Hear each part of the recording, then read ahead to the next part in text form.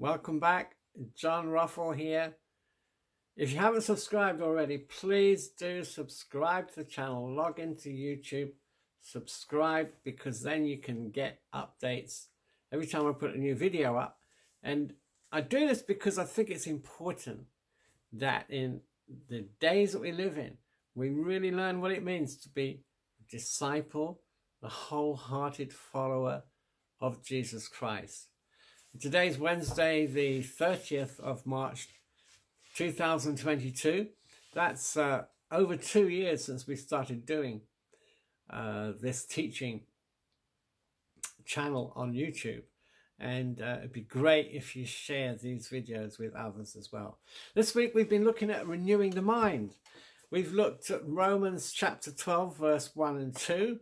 Be not transformed, be not conformed rather to this world, but be transformed by the renewing of our minds. And we renew our minds by soaking, meditating, allowing our heart and mind and our soul to be conformed to the image of Jesus Christ through the Word of God. There's no substitute for God's Word, because the entrance of thy Word brings light. The Bible says the entrance of God's Word brings light.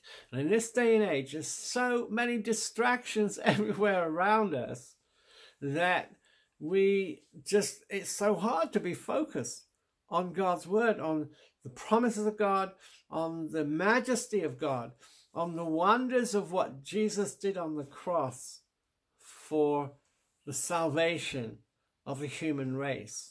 And of course, it has to be something that we personally identify with, personally receive. And if I give you a gift and your hands are already full, you're going to either not be able to accept the gift, or you'll take it and drop something on the floor. Something's going to break, because you can't hold on to this world and God's kingdom.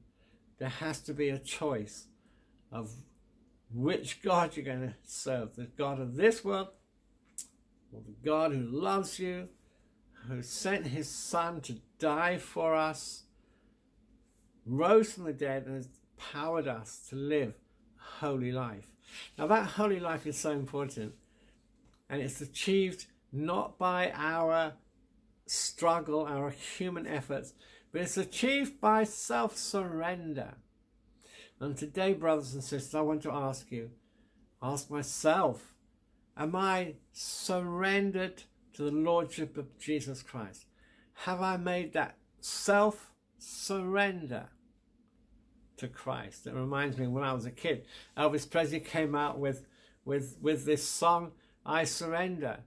And he wasn't talking about surrendering to Jesus Christ. It was talking about surrender to worldly love. But we are called to something higher. And brothers and sisters, this Lent, let it not be a grievous time, but as we meditate and think about the sacrifice of Jesus, as he was tempted in the wilderness 40 days and 40 nights, and then at the end of his 3 years of ministry, he culminated by dying on the cross for us. And yes, incredible pain and emotional turmoil he went through in the Garden of Gethsemane. And in that backdrop, he willingly sacrificed his life so that we could be returned back to a state of grace, a state of communion with God through Jesus Christ. So I'm not going to go on for long today. I wanted to just encourage us. It's a life, it's a walk, it's not a sprint, it's a marathon. We're here for the long haul. And you can do it, brothers and sisters. I've been walking with God 50 years in ministry.